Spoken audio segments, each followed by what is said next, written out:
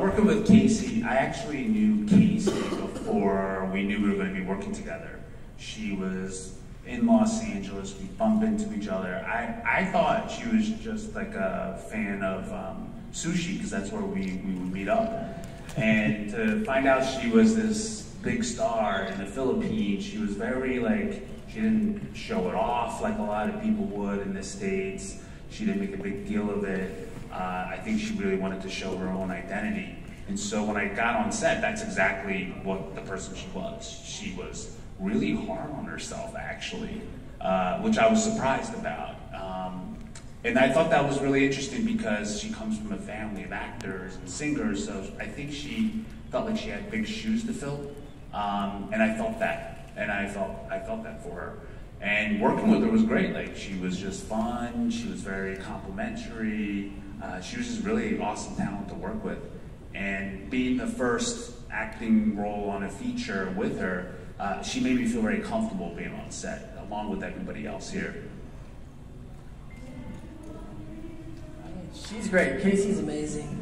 I've known her just through the social scenes in Manila for a bit, and I told her, when I first worked with her, I told her, I remember meeting her mother for the first time at like a restaurant out here. First time I was in the Philippines like 20 years ago. Entourage comes into the restaurant, telling I'm in an entourage comes to the restaurant, Casey.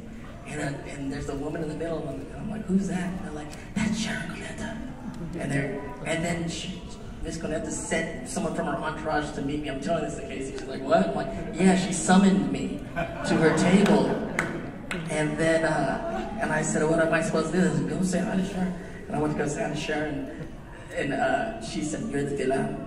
I'm like, I guess I am the villain. But she was very sweet.